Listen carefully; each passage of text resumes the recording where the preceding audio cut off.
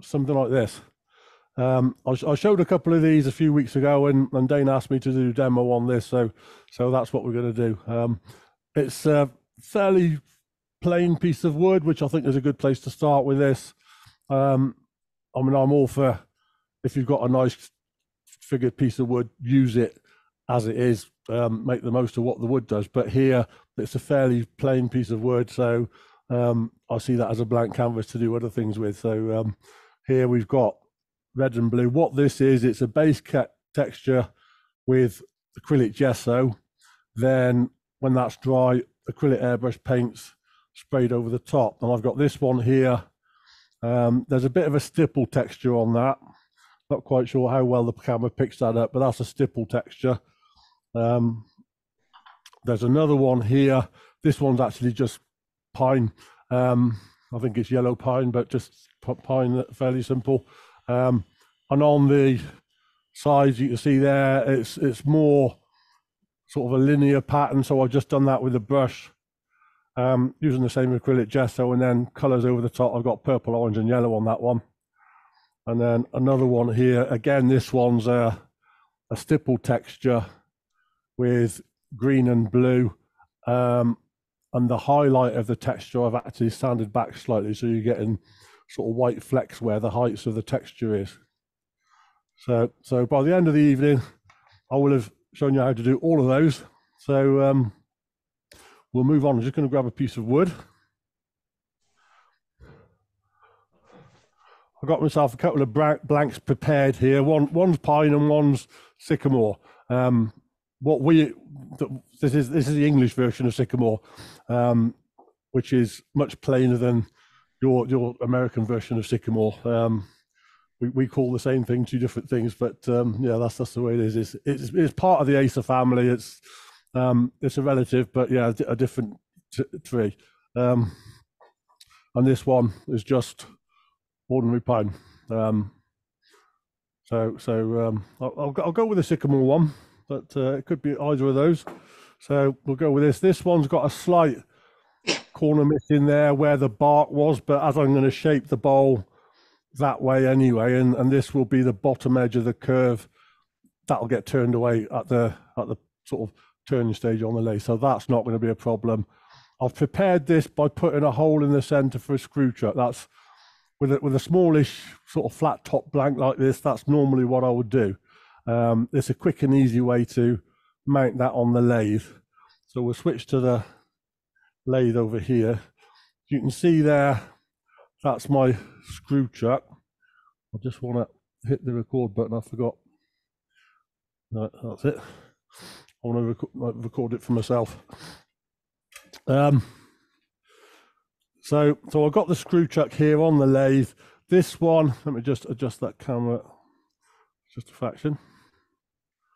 So there, this one screws directly onto the chuck, onto the spindle. I have got other ones that you can just put in the chuck, like this one. That one is designed to be mounted in a chuck, and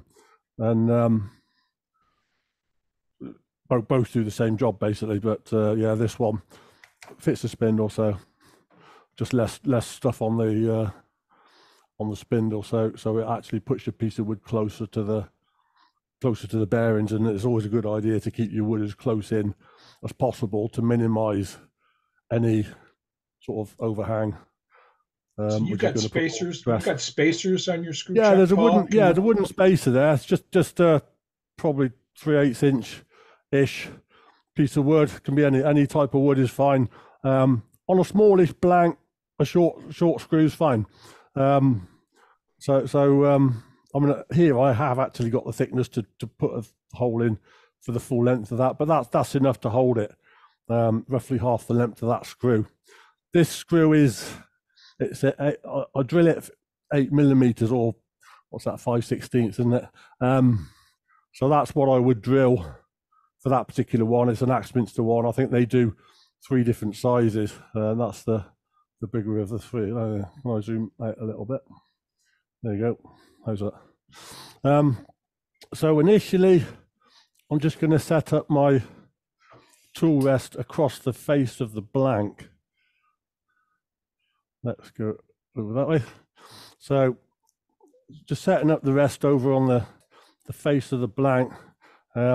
Center's about there, so I'm putting the rest just a little below center. And as I just put a fresh piece of wood on the lathe, what I've done is set the speed of lathe to minimum. I'll try and remember to do that when I take the piece of wood off the lathe, the last piece off. So the next time I turn it on, it's already set to slow. Mainly because if I'm turning something small, I'm going to be turning it at a fairly high speed. And if I go and stick on a large piece of wood, it's going to be turning at a much lower speed. So ideally, start slow and gradually wind the speed up, rather than put a big piece of wood on running at high speed, which could lead to problems. So yeah, I mean, my ideal way of working is to adjust that speed when I take the piece of wood off, like I said. So if I forget when I put the piece of wood on, it's already there. But this time I have remembered, so it is set to slow. I've got my visor on, so I'm just going to drop that down, so my voice might get a little bit boomier. If my voice is a bit muffled with this, just let me know, and I'll grab some goggles instead. So we'll go with this and see how it goes. Turn the lathe on, that might help. So I've got that running fairly slow, and you can't see me, but actually you probably can if I switch over to this camera over here. There. So where I'm standing is in line with the headstock rather than in front of that piece of wood. So as I turn the speed up, if something goes wrong and that comes off, I've forgotten anything, then I'm not standing in the firing line. So that's what I normally try and do. I get out of the way, turn that up, and once it's at the speed it's going to run at and nothing's come off, then I'll feel more confident about standing in front of it. So I'll switch back to the other camera now. So I've got a 1/2 inch spindle gauge here with a fingernail grind on it. So that's my preferred tool on a small blank like this. The reason I generally use a spindle gauge on the outside of a bowl is because my spindle gauges are all ground with this fingernail grind, but a lot of my bowl gauges aren't. I'll just show you one here quickly. This one here, you can see that's got a straight grind or traditional grind, whatever you want to call it. So it's not got the swept back wings. So that's very good on the inside of a bowl, but I can't do a pull cut on the outside with it because it hasn't got the wings. So I do have 1 or 2 bowl gauges with wings ground on them, generally larger ones. So I use those on larger bowls, but for one this size, I think this one should work all right. So what I'm going to do is angle my gouge into the wood. So the left wing is hitting that center line. So if I got my rest set correctly, I can cut right on the center line and then pull backwards, and actually you can cut backwards and forwards with this. And all I'm trying to do is flatten off the face of the blank. You can see there I haven't actually gone all the way to the edge, but really I'm all for sort of making it as efficient as possible. So what I've done there is just flattened off the bit in the middle, which is the bit that matters, because that's where I'm going to make my chucks bigger. So the bit on the outside doesn't matter. I'm going to turn that away so I don't waste time flattening it. So I've got some dividers here. So I'm going to put the left point on the rest, eyeball that across the center of the wood and scribe a line, and then adjust the position of the dividers so the right point is over where the line appears. Then I know it's the right, I've got it centered properly and it's the right size. So there's my spigot marked. So I just need to expose some wood to create my spigot. What I can also do at this stage is just rearrange things a little and bring in my tailstock for a bit of extra support. I'll try and move that back as far as I can just to keep this screw out of the way so I can see that's in front of where the camera is. So I'll extend this almost all the way. All the action's over on this side rather than where the lever is, but I'd rather it not be there all the same. So I set my rest up again fairly close to the center, and even if I don't leave the center there for support, I'll bring it in and mark the center so that later on, when I reverse this to turn that foot away, I've got a center mark to relocate it. You'll see that later, how that actually works. But I'll leave the center in place, the live center in place, so that's giving me a bit of extra support. It does mean that if I want to, I can take big cuts and not worry too much about it. So initially, I'm just pushing my gouge towards the headstock here. Again, using that left wing, sort of a variation on that pull cut by just pulling that left wing in. And you can see that quite quickly is removing enough of that wood for me to create a spigot. The reason I do that cut rather than coming in from the edge like this with a push cut is if I'm doing this cut with a push cut, I'm cutting into the end grain twice on every revolution, because this is a conventional side grain bowl. Whereas if I'm pulling the cut this way, it's all side grain. So in theory, it's an easier cut on the tool and probably on me too. So I'm just going to square that spigot up now. And to do that, I'm just pointing the bevel parallel with the bed of the lathe, so straight down the bed of the lathe. So I'm creating initially a straight spigot, and then if I bring my tool around a little further, I'm pointing the bevel inwards, and then I can do another cut and just create a little dovetail. And when I get to the bottom of that, I'm positioning the flute so it's almost at 9 o'clock. So the left wing is against the wood, but the right wing is almost touching as well at that point. And that way, I'm sure that the tip of the gouge is going all the way to the bottom of that dovetail to create a sharp corner at the bottom. So the chuck jaws aren't going to be sort of held out away from the ideal position by a rounded corner. So that's what I've tried to do there. So that's my dovetail done. So from there on, next thing is to shape the bowl. And with these coloured bowls like this, what I'm trying to do is emphasize the outside of the bowl. So if I switch back to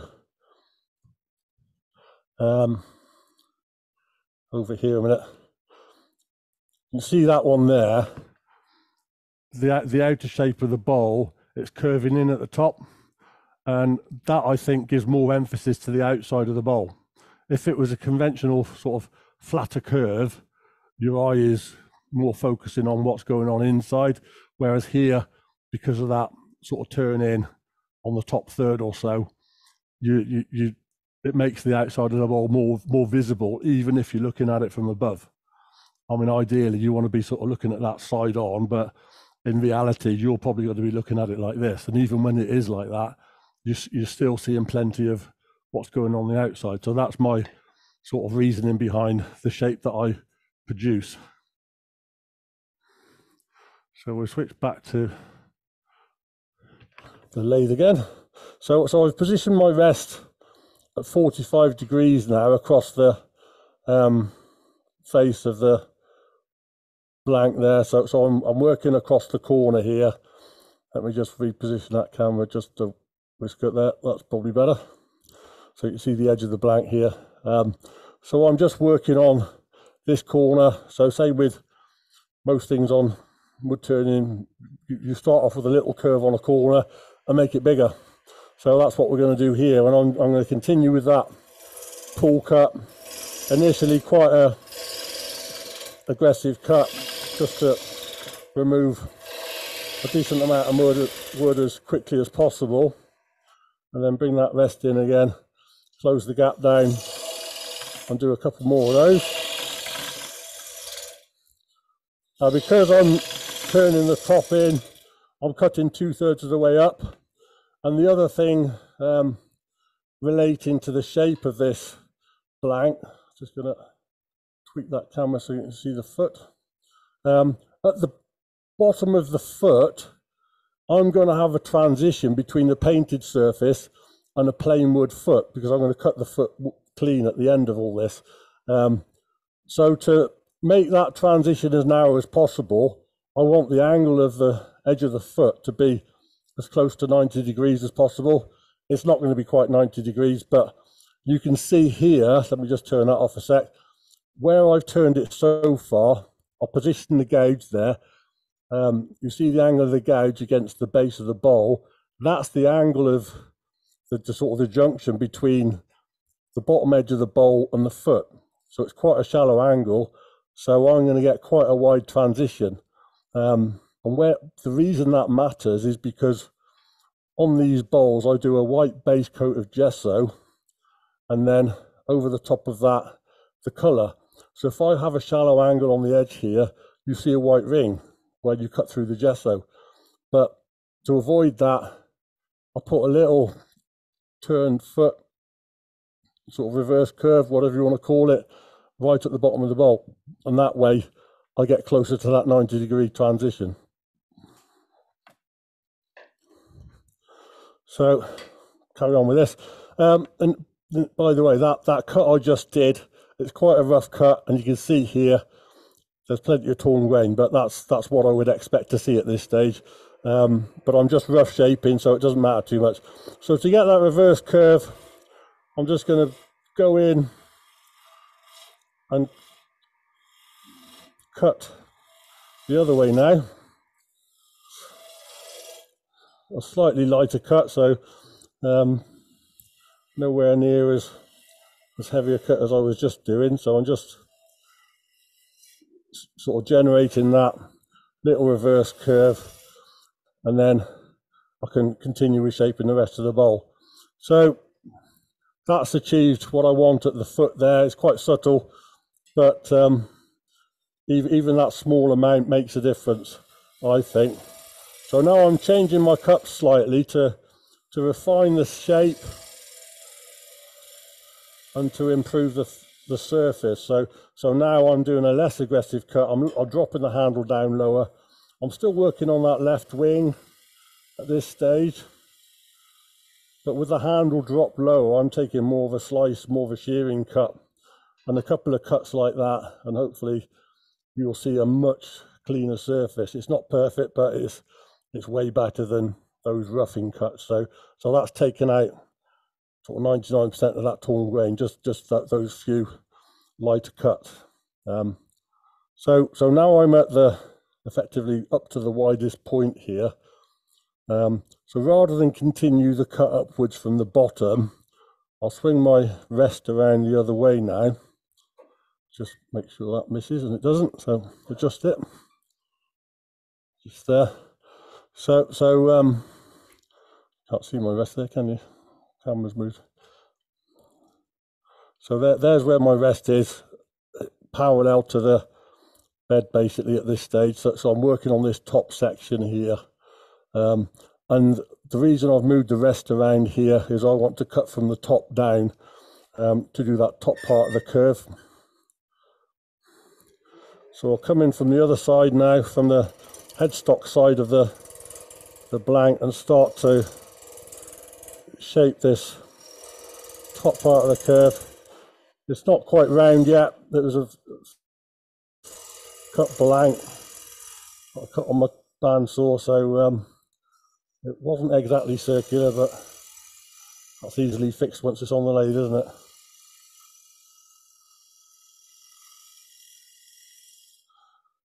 So that's roughly shaped it. I'm just going to move that rest in. It's a little bit flat there, I think. So I'm just going to, again, change the cut, drop the handle, use the wing a little bit more to put a little bit more curve into that. That's better. And then I can come back from the other side as well, blend that in from the other side where I've left a bit of a step.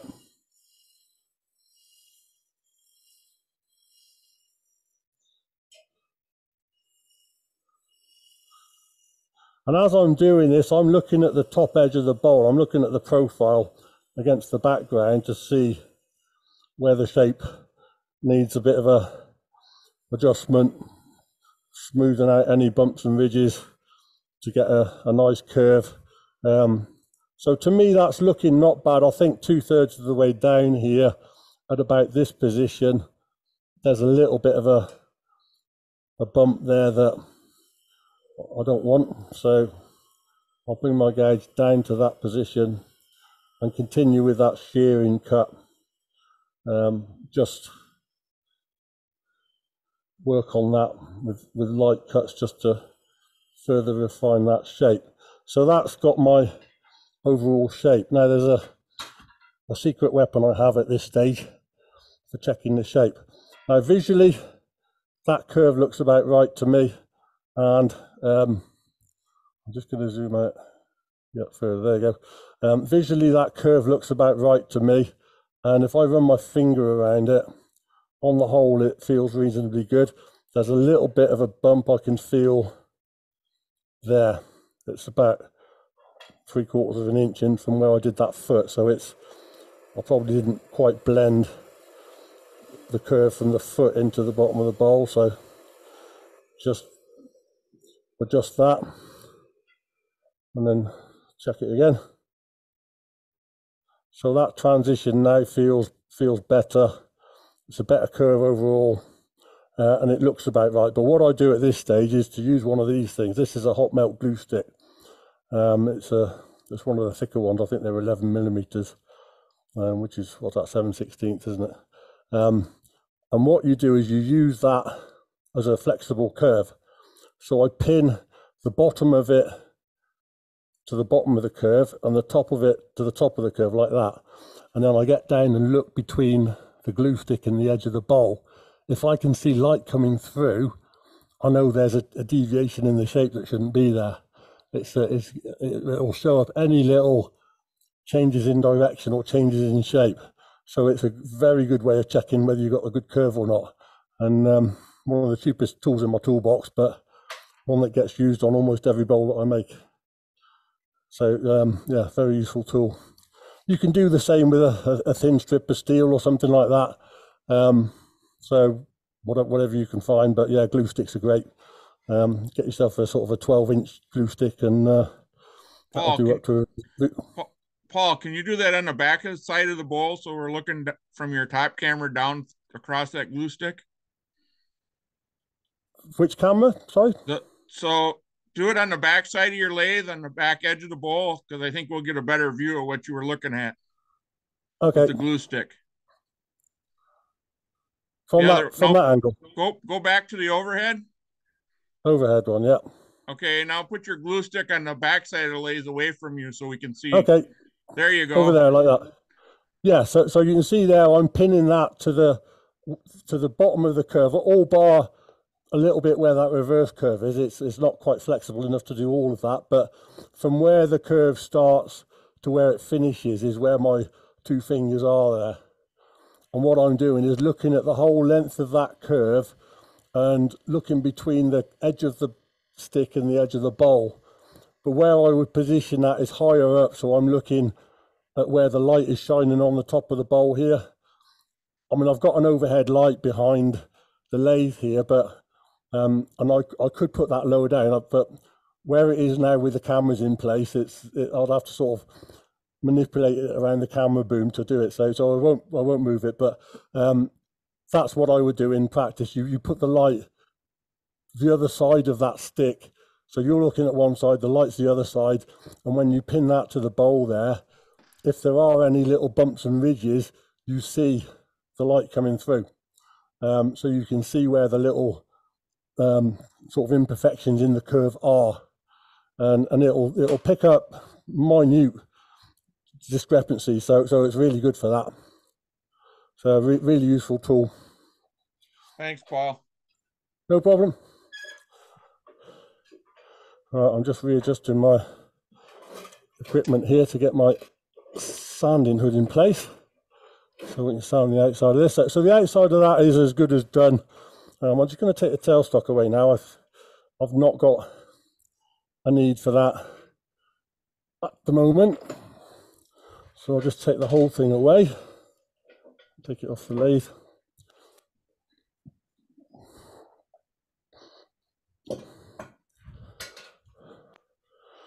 So sanding then. So on the outside of here, start off on maybe 150 grit and work down. But on this one, I'm not going to sand it ultra fine because I'm going to coat this with gesso. I want a good key for the gesso and not sort of sanding it ultra fine because that's going to reduce that. So I'm just going to sand it to 180. So I'll start off on 150 and then sand to 180, and that's it. So on the outside, that's all it needs. So I'm just going to turn my dust extractor on now. Just getting the rest out of the way. So yeah, there's 180 grit. Sorry, 150. I'm just going to zoom in a little more.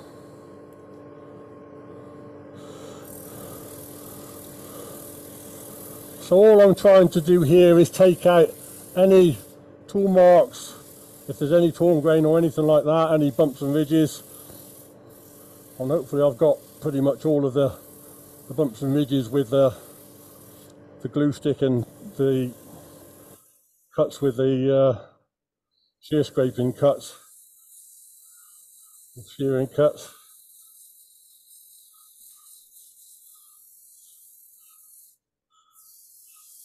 And I'm sanding at the front or at the bottom, so sort of 9 o'clock to 6 o'clock position, so where the bowl is going down and away, rather than sanding at the top where it's coming towards me. That's particularly important when you've got the piece of wood in a chuck, because if you've got the wood coming towards you and your fingers slip off on the left, then you're going to hit the chuck with your fingers going the wrong way. So much better to sand near the bottom, sort of at the front or the bottom, so it's going down and away. If you slip there, then your fingers may contact the chuck, but at least your fingers are in the right direction. A little bit more up on this top edge, just to get a slightly better finish. Just because I'm going to coat this with gesso doesn't mean I can cut corners on the sanding. If there's torn grain there, it will show through. The gesso isn't going to hide that, even though it's a moderately thick sort of material that I'm going to put on. It doesn't get hidden by the gesso. So yeah, don't think you can use the application of the gesso to cut corners on this.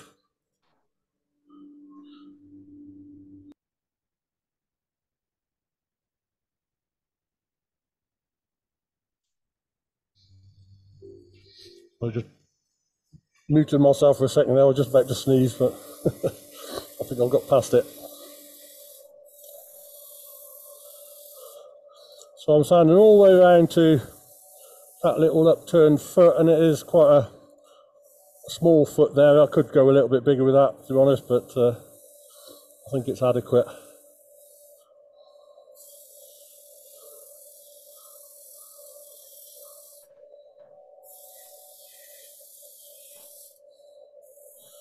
All right, let's have a look at that. Yeah, that looks reasonably good. That'll work. So turn my extractor off now. Right, I'm just going to grab a paintbrush. Give me one moment.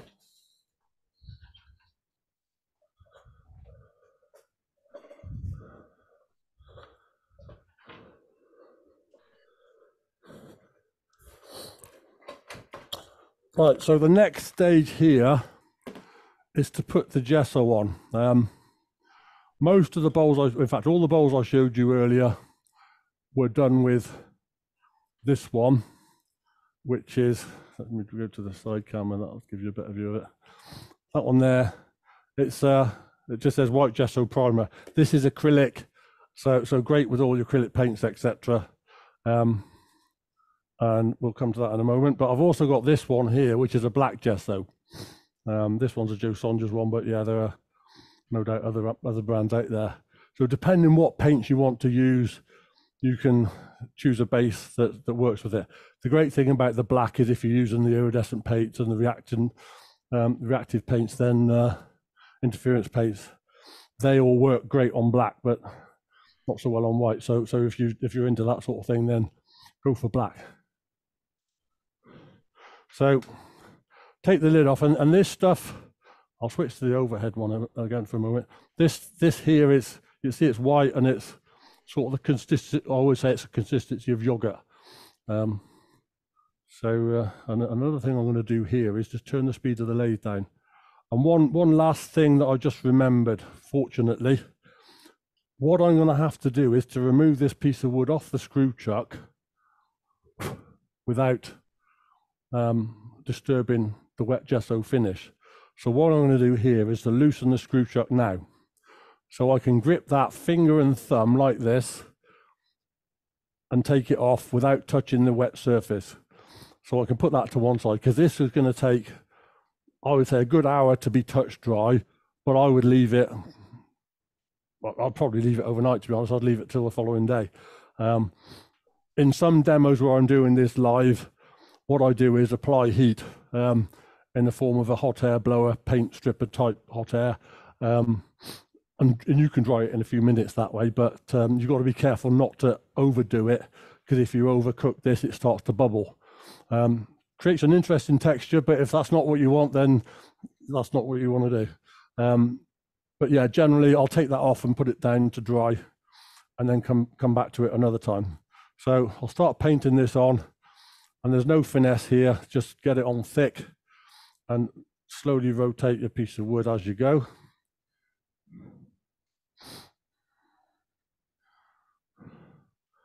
Yeah, this gesso, that it keeps for years, so no problem about it going off in a short space of time. It does keep for a very long time, as long as you keep the lid on. It works well. So initially, the first time round, wood being what it is, it's like a sponge. It's sucking some of the moisture out of that gesso. So when I get back to the start, I might find that it started to thicken and dry ever so slightly, because the wood's just sucked some of the moisture out of it. So what I'll do is do a first pass round to initially coat the wood, prime it if you like, and then I'll go around again and put a little bit more on and make sure that I've got a very fluid surface. So that's it. I think I've got all the way back round again. So I've got a nice coating there. Now that's fairly random, I would say, is probably the best description of it. I just want to adjust the camera there, getting a little bit closer. So you can see the brush marks here. It's a very coarse brushed finish at this stage. So that's what I'm aiming for. I'm just going to take off a little bit of the excess off the brush. So what I want to do now is to actually run the lathe. This is why I just mentioned it's a good idea to turn the lathe down before you do this. If I turn that on at the speed I was turning the bowl, I'll end up with a white stripe down my smock. So remember to turn the speed of the lathe down before you turn it on with wet gesso on it. I'm just going to wind that in a little bit to try and get that to run a little bit truer. That's a bit better. It's not perfect, but it's close enough for what I'm doing. So I'll bring the speed up a little bit, maybe 100 RPM or something like that. And I'm just going to use this coarse brush on the outer edge of it. Let's bring the other camera into play as well. Hopefully you can see it on both angles there. So you can see I'm applying this brush to the edge and just dragging it across the surface. And what that's doing is just creating lines. This is quite a coarse brush. You don't want an expensive soft brush here. You want a very coarse bristle brush to give you quite a coarse texture when you do this. So the cheap brushes are, I think, the best for this particular application. So you can see there, let's stop that. Yeah, you can see around the bottom here, you can see the lines that's created. So that's the texture I used on the purple, orange, yellow bowl. That's how I get that texture. You can texture this with anything you can think of. Another good one is things like tile adhesive spreaders. I've got an Afro chrome that I use on some of my bowls. I've got no other use for it, so that's what I use it for. So it gives you a much coarser line than the brush. So that was quite a nice one. Another one here, I've got this here, which is just ordinary paper kitchen towel. And this one came out by accident. You know, I just mentioned that I've got to slacken off the screw chuck so I can grip the blank like this and unscrew it while it's still wet. I was doing a demo at a trade show once and I forgot to loosen it. So I thought, how am I going to get that off without getting it all over my fingers? So my solution was this: put a bit of kitchen roll over it, put my hand over it to undo it, and then took it away. And when I took it away, I thought, oh, that's quite an interesting texture. So that's where this one came from. So all I'm doing is putting the kitchen roll on and then taking it off again. So just creating a stipple sort of effect. And the more random, the better. So you don't want to put any pressure anywhere where you're going to sort of smudge it and smear it out. Just literally let the paper rest on the gesso and then peel it off. And that creates a nice stipple effect. I'm just double checking that I've got it all the way around the inside of the bowl to where the foot finishes. That's a bit that's easily missed if you're just going around the edge here. So that's the whole thing stipple textured now. And this bit of kitchen towel is now surplus to requirement, so get rid of that. So that's the texturing part. So I'm just going to get rid of the excess gesso off my brush and put the lid back on that. And if you don't like that, you can always go back over it with the brush, reapply the gesso and take it off again. I'm just going to put this brush in some water so it doesn't dry out.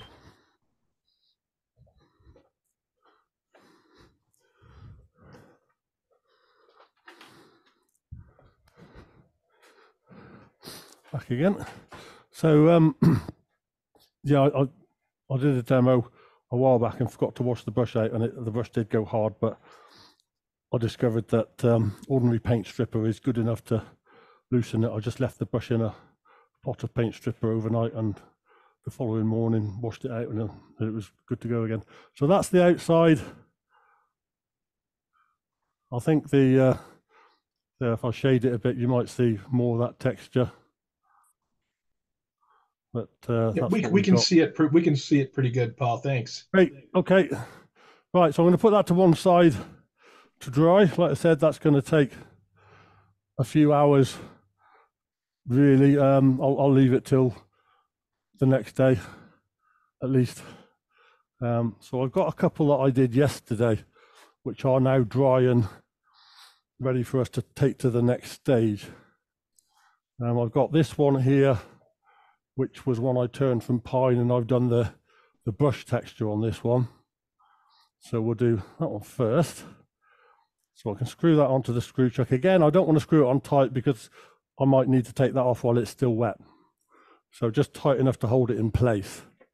Right, so what I need now is some paints. I airbrushed the colours onto this because it's an effective way of applying the colours, and it's a great way of blending them. So airbrushes are the way to go for me. I use airbrushes for most of my colouring, even if it's effectively block colouring. I'll still use an airbrush. So the one I've got here is what they call a dual action airbrush. What they mean by dual action is the trigger. You've got two directions of movement. Let me put it over here. There, that's better. If I push that trigger down, that controls my airflow. And if I pull the trigger back, that controls my paint flow. So I can have all air, no paint, or paint, no air, or anywhere in between the two. So I got full control over that. There's also a stop on the end here, which I can preset to limit how far back I can pull the trigger. So I limit the maximum amount of paint. And on this one, it's also got a little air adjustment here, so I can adjust the airflow on the gun as well. I normally set the regulator to where I want it on the compressor, so that I don't really make a great deal of use of, to be honest. This is what they call gravity feed. It's got the cup above the the body of the airbrush, and you put a few drops of paint in and it drops into the airflow. I have some other airbrushes that I use which are siphon feed. With those you've got a bottle underneath, and the bottle picks up from the sort of siphon effect. Right, so colours. I'm just rooting through my box of airbrush paints here, grabbing a few out, see what we can do. I use the airbrush colours. I've got some by Golden, some Comart. There are a few other mates. I've got some paints which are Createx. Those are a little bit thicker, but yeah, still workable. And some of the paints are transparent, some are opaque. You can use either on these because you're just using it on a white background, so you could get away with either. But right, we'll do a purple and green. I think we'll do purple and green on the other bowl, and on this one I'll do another one of those orange, yellow, purple. Oh, we've got the purple there, haven't we? These bottles of paint, you can see there, they are smallish bottles. I think it does say on it how much is in there. 1 fluid ounce. So that's how much is in one of those. But you're only using a few drops at a time, so one of these will actually go a good way.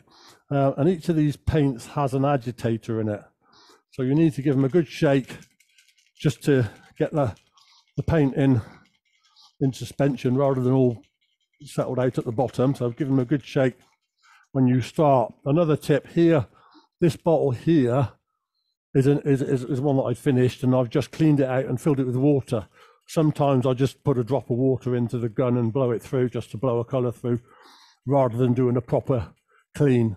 So it's just quick and easy. So it's helpful to have a source of water. So that's all that one is.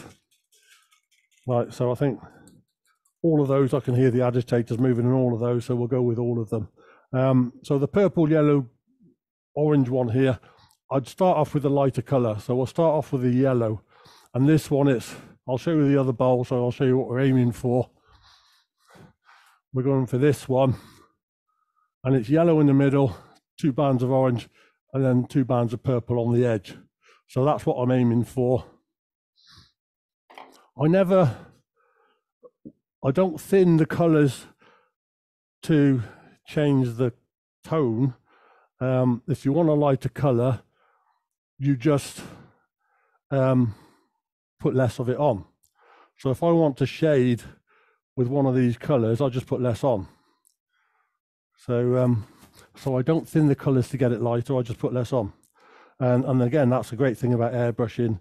You've got total control over how much you put on. I've got my compressor already set up, and I've got these little bayonet connectors as well, which means you can just push the gun on, and that's it. You're fixed on, and it's good to go. And then quick release.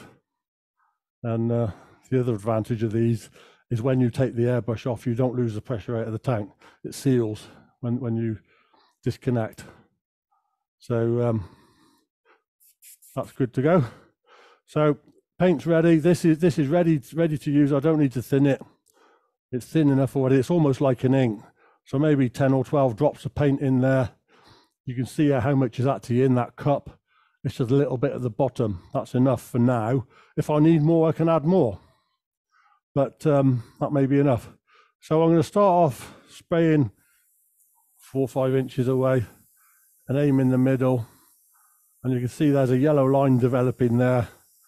And I'm bringing that out towards the edges and fading it out towards the edge. I'm just going to move my extractor hood there. So on sort of deepest colour in the middle, and then less on the outer edges. I've used probably half of that paint so far, and you can see that's probably already done enough. I don't really need any more yellow on that. The thing to remember with airbrushes is your spray pattern is generally a cone. So if you want to have a wider area, just move the airbrush farther away. And if you want a narrower line, bring it closer in. So all I'm aiming at here is the middle, and that's probably enough. So I'm just going to get my little bit of paper towel there. And I'm just blowing the last couple of drops of paint out. Now, because I'm going darker and I'm blending these colours anyway, I'm not even going to bother to wash that gun out. I've just blown out the rest of the yellow paint, and then I'll open up the orange and put some orange in there. And again, a few drops, half a dozen drops or so. And I can, hey, Paul. let me just, yes. We got a question in the chat. Somebody wants to know, how far away from the wood are you holding your paint gun? At that time on the spray I was doing there, probably 4 or 5 inches. But if you want a wider spray pattern, you can move the gun farther away, because you're spraying a conical pattern. Let me demonstrate on this piece of tissue I've got in my hand here. I was just about to do this. If I want a very fine line, I'll put the gun very close. And then that's coming out yellow at the moment. Let's wait till the yellow's, there you go. We've got orange now, it's a bit easier to see. So if I hold the gun very close, then I can get something about the width of a pen or pencil. See that there? Now, if I come a little bit farther away, I'm about 1 inch away now. You can see the width of the spray pattern there. And if I come farther away again, I'm at 2 inches now, bigger spray pattern, 3 inches away, bigger spray pattern. So you can actually adjust your distance for the area you want to cover. And you can go anywhere from a pencil line up to sort of the size of your palm. By the time you're at sort of 8 inches away, you're probably covering the size of your palm. Beyond that, I think you probably start to lose the inertia from the actual airflow. So probably don't want to go much farther than that, but yeah, you can adjust. So here, I'd say 3-4 inches, possibly 5. And I'm starting off in the, actually I don't want it in the middle, do I want it on the edge. Let's get it right. I'm putting that in the wrong place there. So I'm just doing a band of orange. Say again? I'm sorry. What is the speed of your lathe right now? About 100 RPM. Okay. So it's going fairly slow. All I'm trying to do is bring the wood past the paint, but not fast. So it's going at a fairly slow speed. Yeah, it's on the dial, it's about 100 RPM. So yeah, about that. As slow as your lathe will go. If it won't go below 500, then you're going to have to work with what you've got. But this one does go pretty slow. So I've done my orange bands there, and the bit in the middle is predominantly yellow. I did do a little bit of orange while I didn't want it, but it's not so much that it's going to be a problem anyway. So now I can go on to my purple, and again, because I'm just going darker each time, I don't need to worry too much about cleaning the gun out because I'm blending these colors anyway. So now I'm aiming the purple on the rim, so you can see on that top edge that purple band appearing. So I can do it quite intense right on the edge, and then move the gun a little bit farther away and blend that into the orange. A little bit farther away, and then I put a little bit more of a sort of a mist on there rather than solid color. So again, at the bottom, hard at the sort of close in, right on the edge of the foot, and then shallower as I'm coming away. So that's pretty much it. I'm happy with that, so I'll stop there. So I'm just going to blow out what color's left in the gun, and just blow a little bit of water through. I'll do the other one in a minute, so I don't need to clean the gun out properly at this stage. I'm just going to put enough water through that just to blow through the bulk of that purple, because the next color I'm going to use is a lighter color. That'll do. So next thing to do with that is to seal the color. I'm just going to grab myself a tin of lacquer. And with these particular colors, give that tin a quick shake. I don't really want a high shine on this. I think an almost matte finish works well. So I've got a satin lacquer here. You could go for matte if you want. I think satin's probably near enough. So I'm just going to give that a coat of satin lacquer just to seal the paint. And again, this is acrylic lacquer, so it's all compatible. I've got acrylic gesso, acrylic paints, and an acrylic lacquer over the top. So that'll be enough to seal that.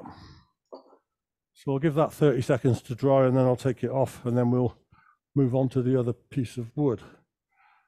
Any questions while that's just drying?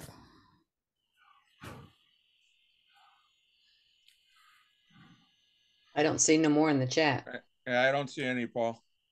Okay, that's great. All right, that's sort of touch dry. It dries fairly quick, this stuff, or at least the initial touch dry stage is fairly quick. So I'll put that to one side. Is the acrylic paint dry before you? Yes. Okay. Yes. Yeah, it dries very quickly.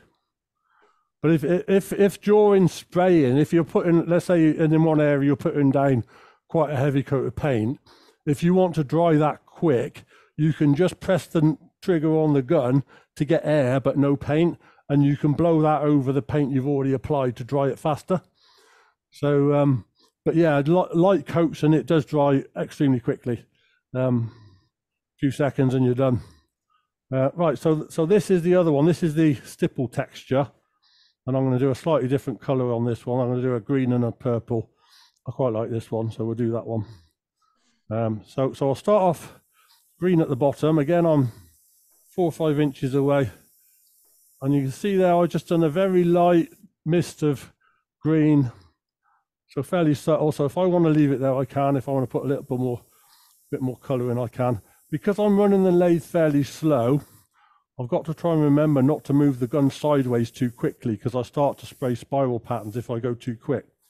So I'll get a bit carried away sometimes and move the gun too fast, and then I have to remind myself to slow down. So yeah, just watch that. You don't want to move too quick. Right, so that's probably enough on the green. I could go heavier if I want, but I quite like this one to be quite a light coat. So a few drops of purple now, and we'll start at the edge. And you can see that purple hue appearing at the top of the bowl. Now I'll start to track that down, and as I'm going down, I can also move the gun farther away to expand the area I'm covering. Also, that has the effect of reducing the sort of the paint density at any particular point. So again, you can use the trigger to control paint, and you can also use the distance depending on exactly what you're trying to achieve. So a little bit more purple on there at the top. I think that's not too bad. I'll put a little bit more purple at the top. What I do with some of my bowls, I'm not going to do it with either of these, but some of them, I'll do a very thin black line near the top, top and bottom, and it frames the colours.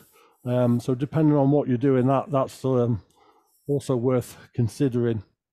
Like I said, I'm not going to do it on this one, but it is one that you can do, and then that's enough colour on there. So just blowing a bit of colour through the gun, sorry, a bit of water through the gun to clean out the worst of that, and then I'll clean it properly in a moment. But while that's there, I'll put the lacquer on it. Actually, no, I'm not going to put the lacquer on this one. I showed you a bowl earlier, this one here, that I said I'd sort of sanded back the high points of the texture. So I'll do that on this one. So what I'm going to do is pick up a fine grit, 400 or 600. I've got 600 grit here. And I'm going to speed the lathe up a little bit. And all I want to do is take off enough material to expose the high points of the texture. So I'm not sanding all the colour away, all the texture away, just really exposing the high points. So you can see here now, totally different effect. So it's exposed all that stipple pattern and just giving it a totally different feel. So I quite like that effect. So I do it on some of the bowls. Some I just do solid colour, but I quite like that. And what I've also done once I've got it to that stage is put a third colour over it a lighter color, and the lighter color only really shows up on the white that you've exposed. So I could put, let's say a yellow or a light blue or something like that on there, and that would only pick up on the white parts, and the green and the purple parts, it wouldn't really show up. So that's an interesting effect as well, where you're adding colors and overlaying them in that way. So I'll bring the speed down again. So a little bit of clear lacquer. It's best to do that sanding before the lacquer, otherwise you've just got more sanding to do. So 3 or 4 light coats, that should do it. And then while that's drying, I'm just going to clean this gun out. And what I'm going to do here, I've got some airbrush cleaner here in this bottle. This one's an off-the-shelf airbrush cleaner, but if you haven't got that, probably a few drops of sort of dishwashing detergent or something along those lines. And then I've got a little brush here that I can just put into the cup and give that a sort of wash around with a brush. If you've got overspill on the outside of the cup, you can wash that off with a brush as well. And I'm just working that into the bottom of the cup to loosen any paint deposits that are in there at this stage. And also, while you've got that cleaner on the end of the brush, it's a good idea to apply that to the end of the nozzle as well. So I'm just putting the brush into the end of the nozzle there. Again, you can get build up of paint there. So clean that as well at this stage. And then I can blow all of that out. And I'll just we had a question. What kind of paint were you using? What brand? Those were all golden airbrush paints. And they were all opaque. Golden do opaque and transparent, so you can use either, but I was using the opaque ones there. For some effects, the transparent works quite well. You then combine colors rather than mask them out when you put one color over another. But in this instance, I'm using opaque paints, and I'm limiting the sort of the blending of the colors by just the amount of paint I'm putting on. So you can do it either way.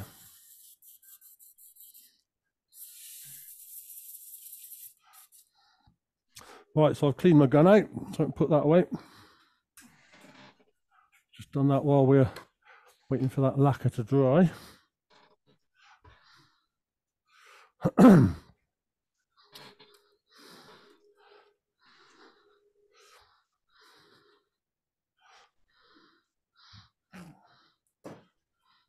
Yeah, this is one of the pots that I was using. See that one there? Golden airbrush colour. Like I said, they're a 1 ounce pot, so smallish, but for this application, that will actually go a long way. Because I probably used 6 to 10 drops of each of these colours, and there's the same one, purple. As I said, these are all opaque, but you can get them in opaque or transparent, translucent. They also do other things like the interference paints and pearlescent paints and all that sort of thing. I've got some other paints. The Comart ones I've got are all pearlescent ones. They're quite interesting. I use those on these bowls sometimes, so I do them. They're quite loud colours, sort of in your face colours, so I use those sometimes. But the Createx paints are thicker, so I use a gun with a bigger nozzle because the paints are thicker. It's not just a case of a thicker paint, you can water it down. That doesn't always apply. The particle size of the paint doesn't change when you water it down. So if the particle size is too big to go through your gun, then they still won't go through the gun, even if you thin them down. So then you've got to basically have a gun with a bigger nozzle. The one I was just using with those golden paints was a 0.2mm nozzle. That's absolutely fine with those. With the Createx paints, I'll use either a 0.5 or 0.8.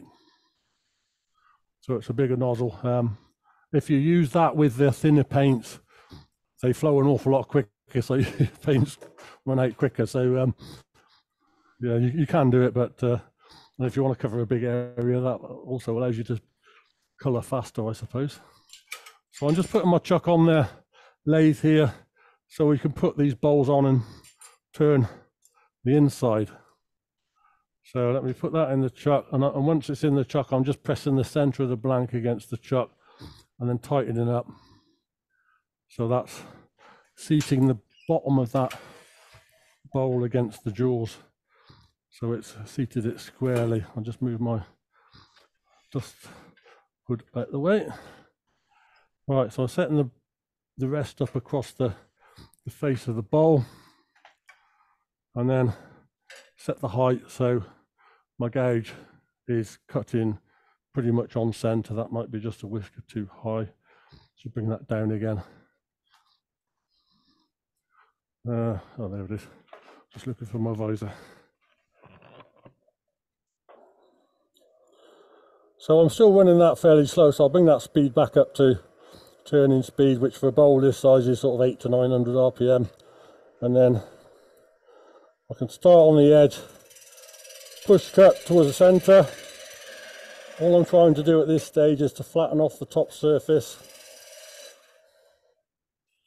And also, what I'm doing here is cutting through the paint that's oversprayed the edge of the bowl. So I didn't need to do any masking, because at this stage I'll cut that edge clean. So hopefully there I've cut enough away to get a clean edge on the paint, which it has. So yeah, it just saves all that messing around with the masking.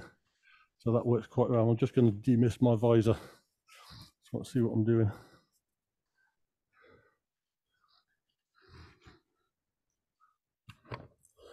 Okay, so now I've just taken off enough to flatten the surface there. Let's do it this way around instead. So I'll start near the centre. I've got my handle low and the point of the gauge starting about 3/4 of an inch away, and then as I lift the handle, I pull it back towards me. So where the gauge finishes is almost horizontal when I hit the centre of the bowl. And with each cut, I'm just going a little wider, a little deeper. So start off with the handle low, and then pull it back towards me and up. Now where I want to be standing is right up against the bed of the lathe. So I'm as close to the gauge as I can get. And by keeping that, the distance between me and the handle of the tool as small as possible, I'm maximising control from my own sort of perspective. Let me just move my other camera over here. I can show you probably better on this one. That's a bit better. So you can't see the bowl, but you can see me. So where I'm starting is with the handle down here, almost touching the bed of the lathe. And then as you can see, I'm almost leaning against the bed. This is a short bed lathe, so it's not a long bed anyway. Start off low there, and as that handle comes back towards me, I'll move with it and keep lifting the handle. Where I finish is about there, with the gouge handle at that point virtually horizontal. So what I'm aiming for is to start low and bring the handle up and finish at centre. And where I want the handle to finish, the reason it's where it is because at that point the tip of the tool is touching the centre of the bowl. So that's what I'm aiming for, is for each cut to finish on the centre of the bowl. So back to the bowl, tool in there, push it inwards, handles reach my side, so I move with it. So as with most cuts, it pays to get your feet in the right place. So I've got my feet positioned about shoulder width apart, so that the start of the cut I'm leaning against the lathe, but at the finish of the cut I'm away from the lathe and the tool is positioned so it's cutting at 90 degrees to the bed. So I cut to the center of the, put another light on there, cut to the center of the bowl. Flute at about 45 degrees, keep going with that cut.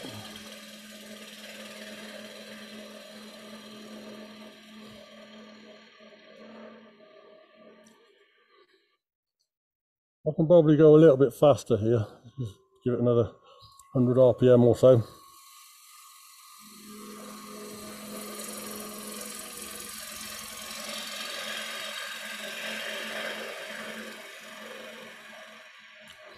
Now these bowls,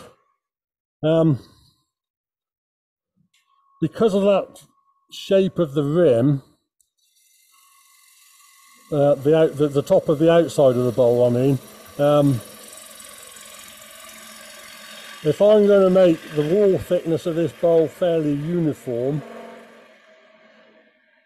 what I need to do is to follow the shape of the inside with the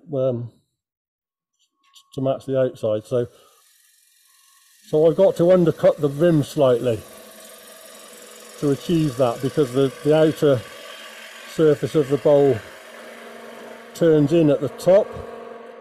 So to achieve that sort of even wall thickness, I've got to match the shape inside and out.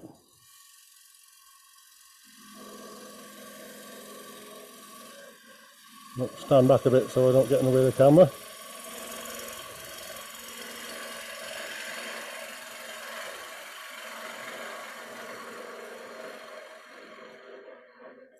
So depth-wise, I think I'm about 2/3 of the way in there. What I can do is, this is just using my chuck key, push the handle of the chuck key in, eyeball across the edge of the bowl, so I know where the end of it is. So yeah, it's just over halfway. So a little more to go depth-wise.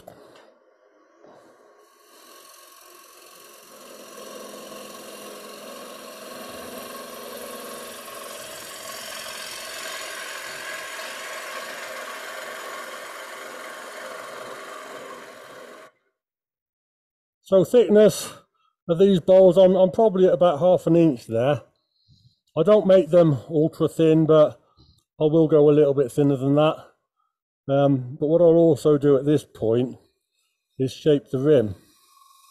So what I'm going to do is angle the rim in. And what I'm trying to do here is to get more or less a 90-degree transition from the outside of the bowl to the rim on that corner. So that's what I'm trying to do when I'm angling that rim in there. And of course, by angling the rim like that, it makes it look wider. So that means I've got to take even more off. So we're doing the cut here.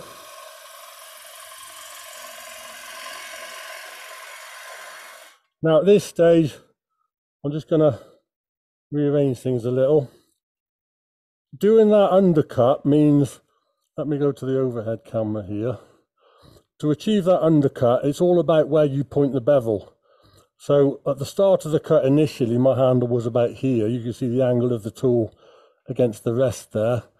But as I come nearer the edge, the handle's moving farther away to get that bevel angle farther to the left. So I've got to bring my handle all the way over here to get that undercut. And you can see the angle there against the rest is quite a shallow angle. So what I'm going to do for that top section is to move the rest. And I'm going to turn it this way at sort of 45 degrees-ish, maybe a little bit less, and put that into the bowl.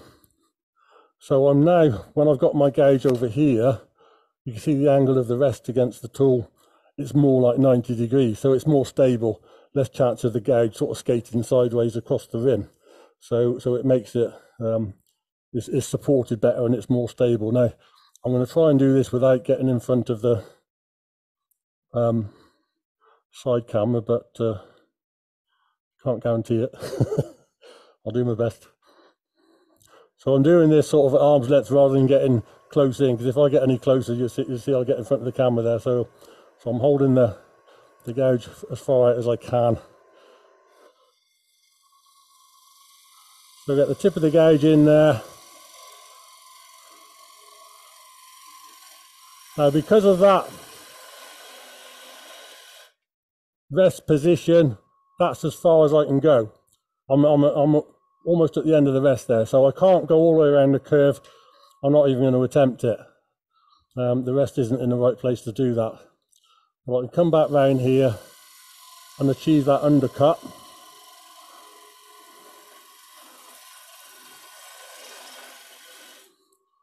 And then let me just stop the lathe there. I'm just using my fingers to gauge the thickness of the wall there. And I can feel that thickening up as it's going down. So still plenty of wood to take out. Paul, Yes. You're blocking the camera with your body in your hand. Is it possible to raise the camera a little bit so we get a better look at the cut? Yeah, I'm trying to keep out of the way of this. I can't move the camera, unfortunately. Okay, all right. Thought I'd ask. So I'm Thanks. just keeping myself down as much as possible.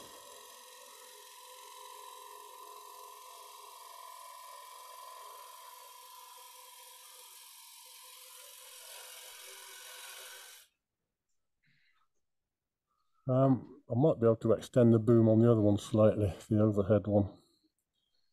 Get that one slightly farther in at the top. Still not ideal. Yeah, that's about as good as I can get with the overhead one, I think. Right, let's see where we are. Yeah, that's still a bit thick at the bottom of that. The top of the rim is now, let's say 3/8 of an inch, so I'm about as thin as I want to go on the rim. Take one more cut at the top.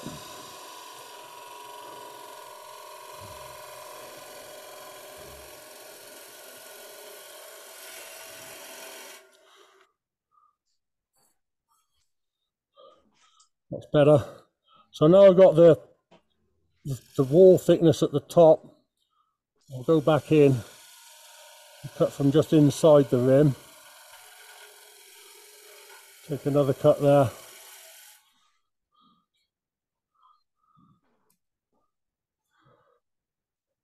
That's a little better. So I'll bring my rest around a little bit more now.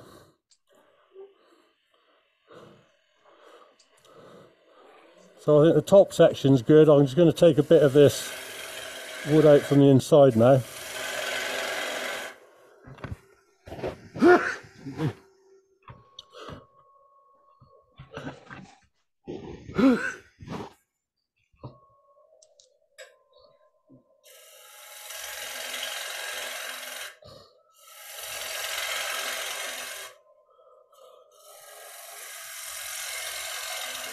So I'll take some of that surplus wood away there and then come back to where I was part way down the curve.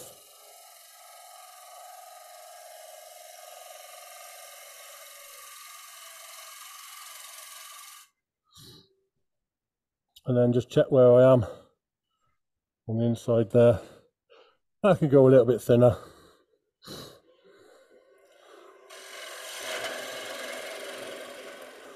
So I'll take a bit more out here.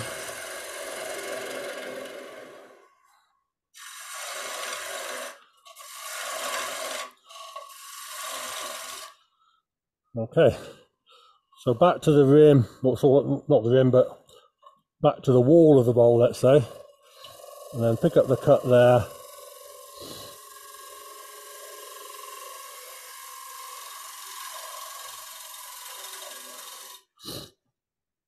And that would have thinned it down a bit. That's more like it. So it's just the center section to do. This curve here around the side of the bowl isn't too bad.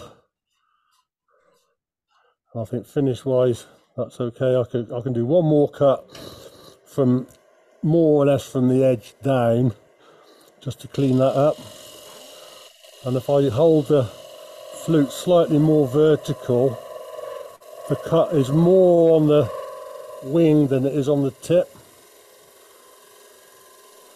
So that's giving me more of that slicing, shearing type cut, and you can see the difference in the shavings there, much finer shavings, which is usually an indication of a better surface. So that's just a sort of a clean up cut on the section that I've already done.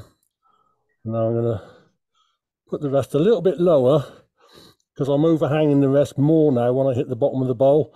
So to get the rest in the right sort of position, I'm actually positioning it somewhat lower. Let's just drop that camera there. You can see where the center of the bowl is and where the rest is.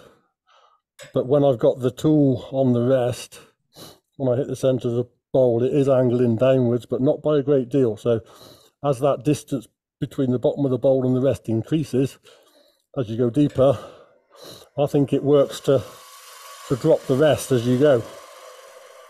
That's the way I do it. So back to my sort of flute at about 45-degree position. Cut this surplus wood away.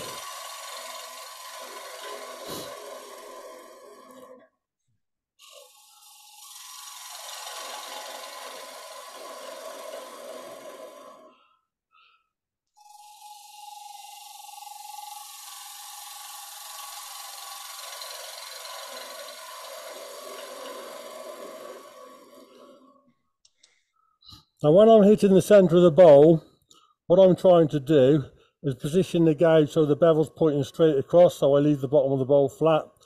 And also with each cut, I'm concentrating on positioning the gouge so I cut all the way to the center. If I don't cut all the way to the center, I'm going to leave a pimple in the middle of the bowl. And also, you can see here, I'm slowing the tool down. As I approach the center, the peripheral speed of the point where I'm cutting reduces because the diameter where I'm cutting is effectively reducing as I approach the center of the bowl. So as the diameter reduces, the speed of the wood past the tool reduces. So I need to allow the tool more time to cut. So I slow it down as I approach the center. So I'm just running my fingers around that curve to see how it feels and also checking the thickness. So that's good on the thickness, and shape-wise, we're pretty close there, I think. So maybe one more clean-up cut. So a very light cut.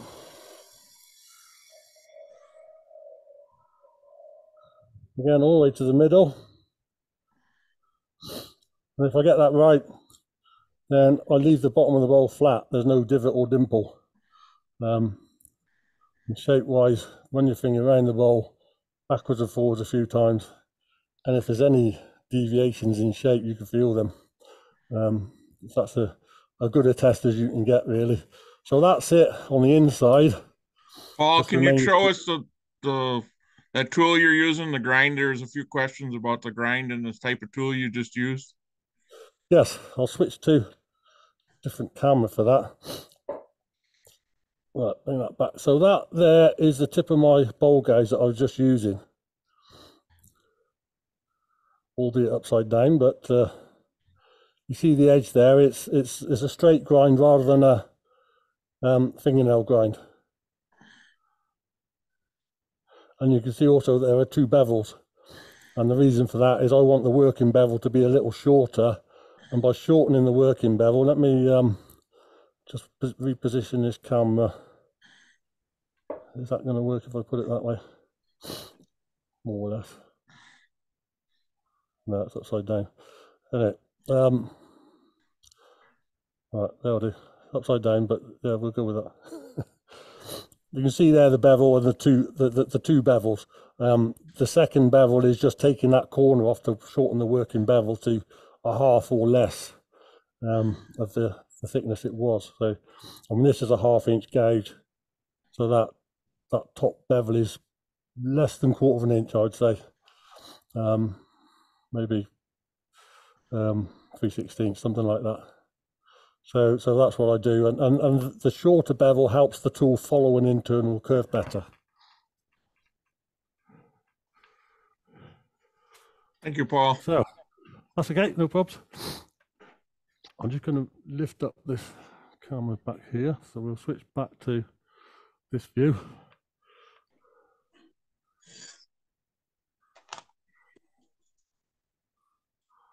I'll zoom out a little on that one. We're almost doubling up.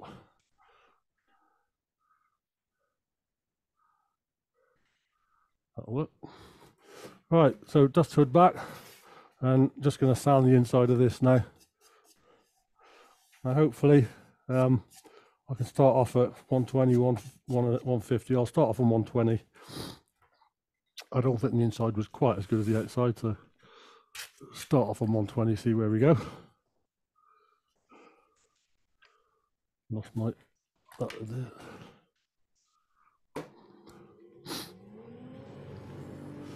And when you're sanding, it pays to drop the speed down a little.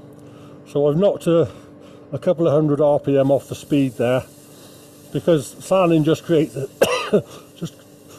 excuse me, sanding just creates heat. So slowing it down a bit, reduce the heat. I think if you overheat the abrasive, it doesn't last as long. It glazes and stops cutting as well. So overcooking your abrasive doesn't help. And some woods are quite sensitive to heat. You get heat checking on the surface, and you get these little cracks and crazing appearing on the surface. And they do refer to that as heat checks in some of the literature you read. So it pays to keep the heat down so you don't actually cause problems with the wood. Some woods are more sensitive to others, and generally speaking, the more expensive the wood, the more sensitive it is to heat. So just bear that in mind when you buy yourself a nice bit of expensive rosewood or something. Don't overcook it when you're sanding. And once I've sanded, I've got a nice big sash brush here, and I'll just brush the dust out. Normally when I'm working, I've got a respirator on, or a visor. I mean, I've got a visor here, but it's not easy to talk through the respirator, so I don't wear that when I'm doing demos anyway. But again, run my fingers around it, and if I think there's a little bump in the middle, what I can do is hand sand that, just sanding with the grain across the center. So if either I didn't spot a bump in the first place, or if one's appeared because I was sanding around the center but not over it quite as well, which can happen, because remember what I said about the center's moving slowest, which means that sands less. So although it was flat to start with, it might not stay that way if you over sand it. So yeah, sanding the center by hand sometimes is the fastest way to flatten it. And where I'm sanding here is just under the rim. That's the one point that's going to need the most attention. The section under the rim here, where my finger is here, is more or less end grain, at least on two sides of the bowl. So that's where, if you're going to get any damage, that's where it's going to be most obvious. So if you've got any bruising or torn grain or anything like that, that's where it's going to be. So that's where you need to put a little bit more effort into the sanding to make sure you sanded through all of that.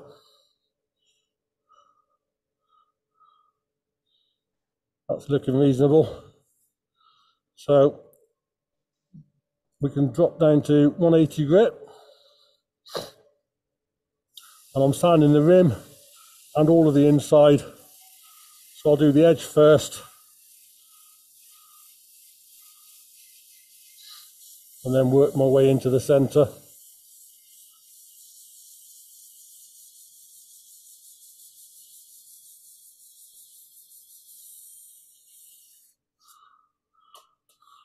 Get rid of that dust.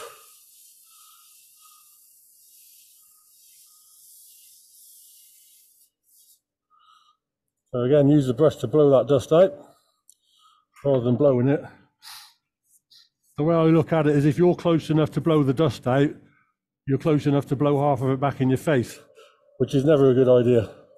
So using the brush means that I don't need to get any closer than is absolutely necessary when I'm sanded. It doesn't do you any good.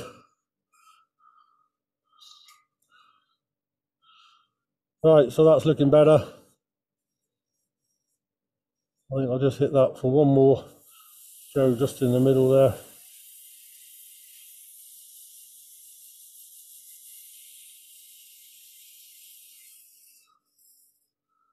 That's it. And I can drop down to the next grit, which is 240. Sand the rim. Sand the inside. Now on the inside, I'm just going to do a sand and sealer wax finish. So I do need to sand it to a finer finish than I did on the outside, because I'm not hiding the surface. It's going to be a polished wood inside. So sand that to whatever grade you think is right. I think with this bowl, I'll probably go to 320, maybe 400. 320 is probably about right.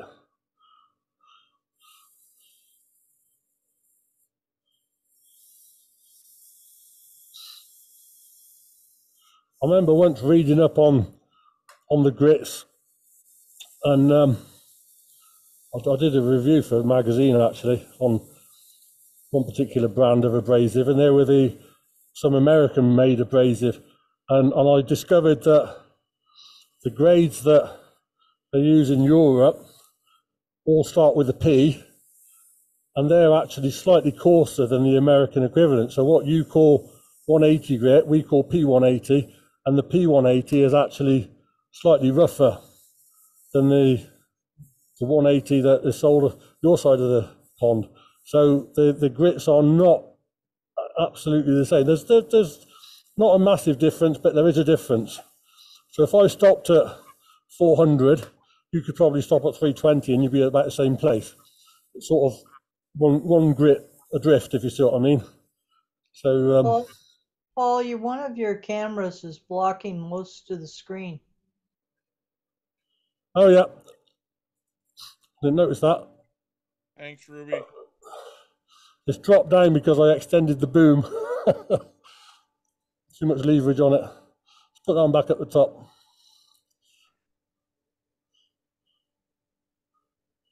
All right, leave that one up there. I'm too busy talking and sanding to notice what was happening with the camera. That bowl gouge that you used on the inside, is that a 1/2 inch American or a 1/2 inch your version? Sorry, I missed that. Can you say it again? The bowl gouge that you were using, is that a 1/2 inch is American version or a 5/8 version? American. That is a 1/2 inch by British measurement, which means it's 5/8 American version. Thank you. That was a question in the chat. Yeah. Yeah, the American version is measured on the bar size. The British way of measuring a bowl gouge is from one side of the flute to the opposite side of the bar. So that 1/2 inch measurement is from the flute to the edge of the opposite edge of the bar. So the 1/2 inch that I measure would be a 5/8 bar. Thanks. Right, I'm on the last one here. I'll do it to 320.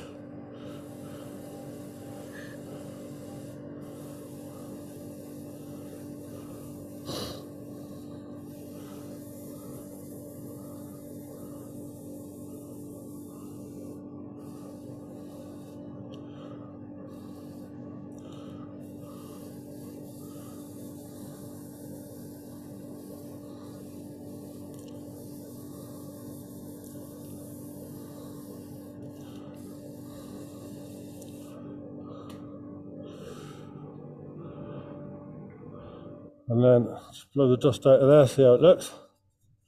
Not bad. Right, so I can put sanding sealer on that. And because on all the rest of it I've used acrylic, I'm going to use an acrylic sanding sealer. So I got an aerosol acrylic sanding sealer here.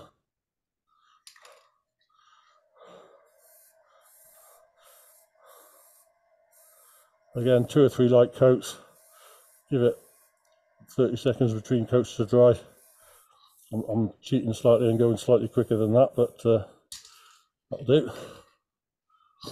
And then give that a minute to harden. Doesn't take long.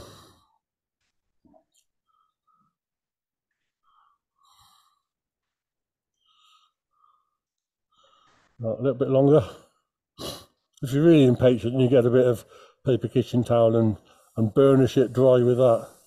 The heat and the friction will just dry it that little bit quicker.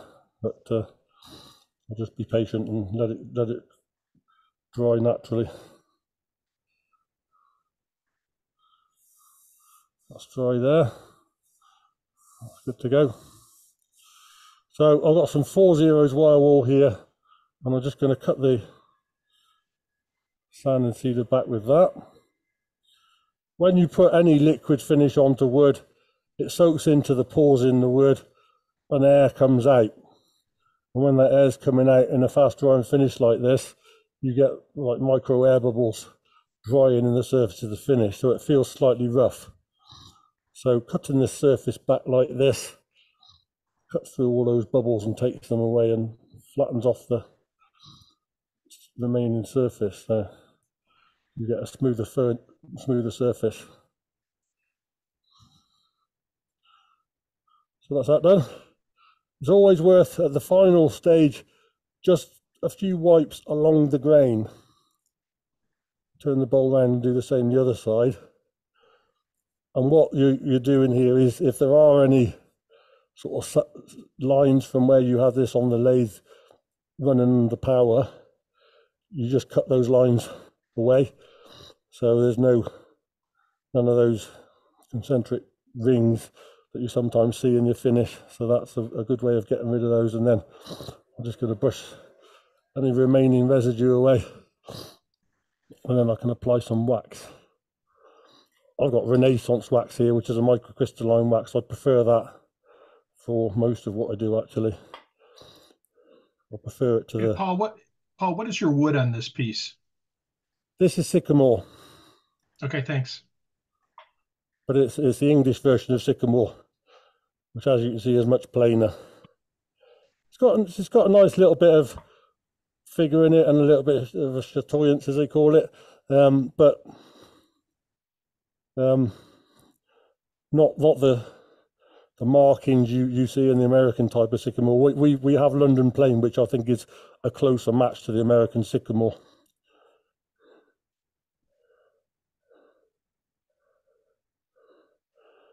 Right, so that's applied a bit of wax, and then just got to buff that.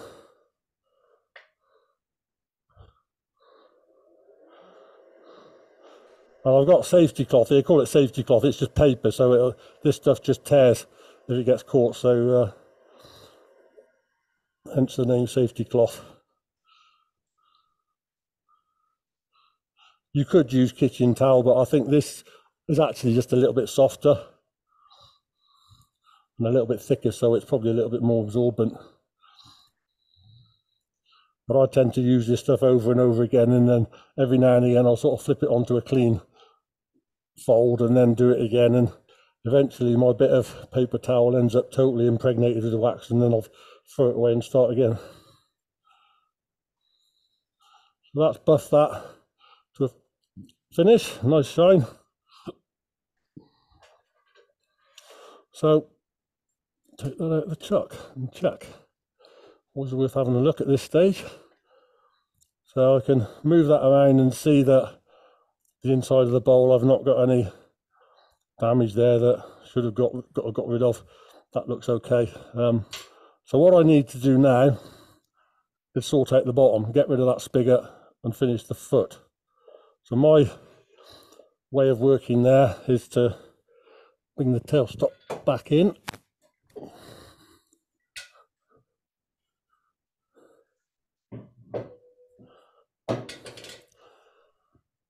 And just put my live center back as well. So what I try and do to finish the bottom of the bowl is to hold it on a mandrel. And by that I mean something that looks like this. Let me just switch to the overhead one. I'll probably give you a better view there. So piece of wood there, and it's domed a little, so it's shaped a little to fit the surface of the bowl there. So that one's not bad size-wise and shape-wise. So I'll use this one. I've got a few of these with different curves. And all that this started life as, it was the bottom of something else I parted off. So I left obviously it's got a chuck spigot on it already. So that means I can put that into the chuck and use that to drive my bowl.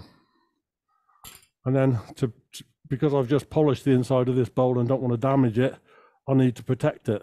So I've got a piece of non-slip router mat here, which is, as you can see, just a rubber mesh and a piece of kitchen towel here. So I'll put the kitchen towel against the router mat. The kitchen towel goes against the inside of the bowl like that. And then I'll hold the whole lot up to the mandrel there, bring my tailstock in.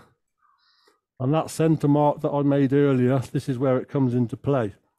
I can use that for relocating the center of my bowl.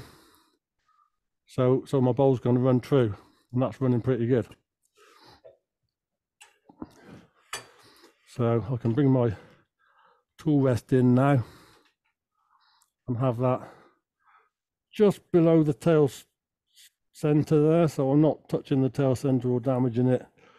But I've got the rest close enough in, and I'm going to switch to a 3/8 spindle gauge here, again fingernail grind on the spindle gauge there, and I can remove that spigot.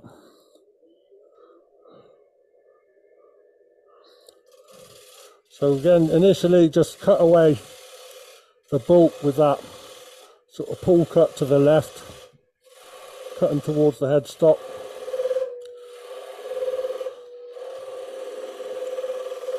And when I get close to the center, I can roll my gouge over slightly and use the point of the tool. And the bevel runs against the tail, the live center. So because the bevel's running against the center there, it's not going to cause any damage to either the center or the tool. So it's quite safe to do. And I'm using a ring center here, so I'm leaving about a 1/2 inch stub in the center, which I can't take off here, but I'll deal with that in a minute. I'll just zoom in just a little more, just to adjust that camera position there. So I can cut from the edge to center now. So I haven't taken the bulk of that spigot away. I'm just forming the foot now. So see, as I'm doing that, I'm gradually removing the paint and getting that clean cut on the bottom of the collar as well. So this is where I'm getting that 90-degree cut that I was talking about earlier.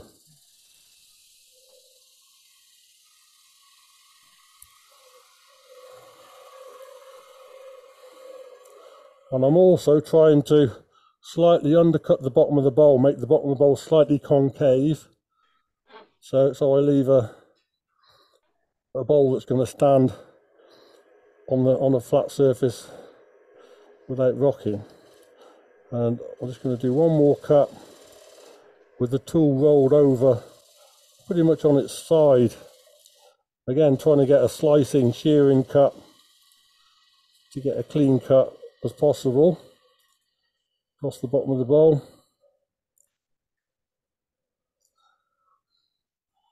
That's about it. And then I can move my tool rest away, bring the dust hood back in, and then sand the bottom.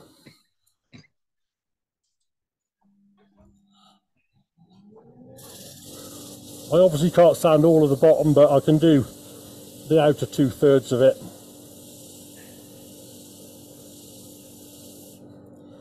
Just have a look at that. Doesn't look too bad. A little bit more maybe.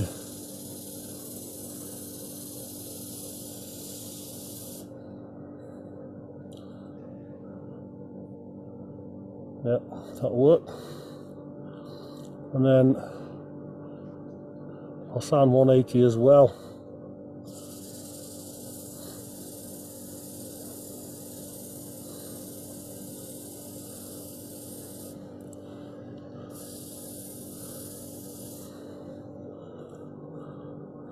Now that stub in the middle, I obviously can't deal with that on the lathe, so what I'm going to do now is take it off that mandrel, retrieve my pad, which has saved the inside of the bowl without damage, and my next way of attacking the bottom bit I've got here. Again, this was another piece of wood that was the bottom of something else I parted off. I've drilled a hole through it and put a Velcro sanding arbor in there. So I'll put that in the chuck. Got my Velcro arbor mounted now. And then if I put a piece of 80 grit on the arbor there and turn the speed of the lathe up as well. So I'm just going to sand the base here. So I'll just angle that back slightly so I can see what I'm doing. Sand at the bottom of the pad, because obviously if I'm sanding at the edge of that pad, it's moving fastest at the edge, so it sands quicker if I sand at the edge. Don't need to use a lot of force here. That'll cut through it pretty quick at 80 grit.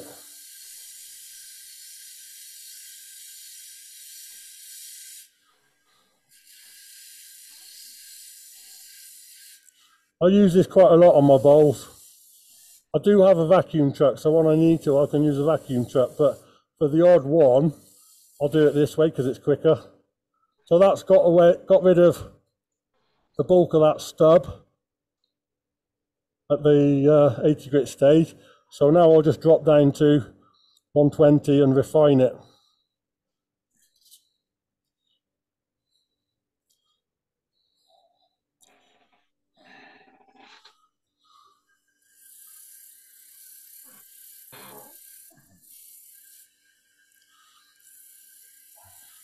And every now and again, I'll just turn the bowl through 90 degrees or so. So I even out the sanding across the bottom of the bowl so I don't leave any high spots or any areas that are more heavily sanded to leave grooves and ruts in it. So I'm just trying to even out the sanding across the bottom. And now I can do the same again with a 180 grit pad.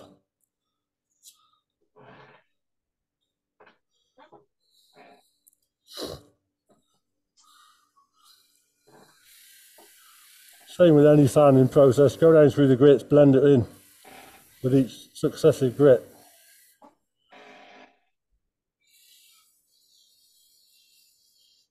So with each pad I'm using, I'm actually going slightly wider across the foot to make sure I don't miss any areas that the last one was sanded up. So that's it at 180. So from there on, let's go back to this camera here. The last bit across the bottom here, I'll do by hand. I've got a piece of, what should be, 240 grit. So I'll just hold that against the side of my small. I don't hold it in front of me because of the zip. So I'm just holding it to one side. Sand that by hand at 240 grit.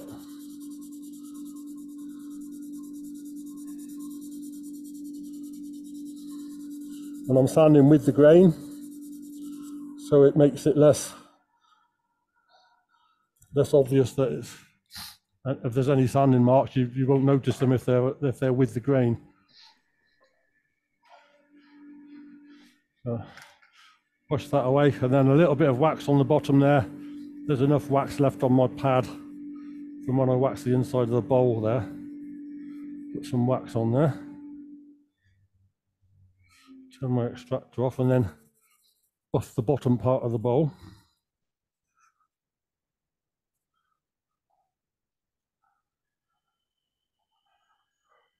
And that's the bottom done.